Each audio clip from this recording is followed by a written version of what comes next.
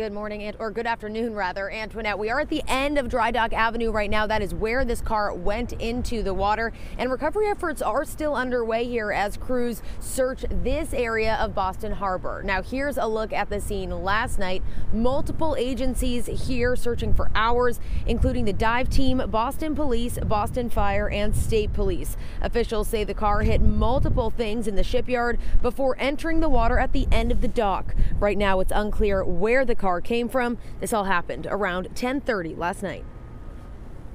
At the security gate, we do have plastic molding from a white vehicle of where it made entry by the security gate. We have 5 dive team members on scene on board the Marine unit, setting up to make entry into the water. This is going to be a recovery operation. Thank you very much. That's perfect right there.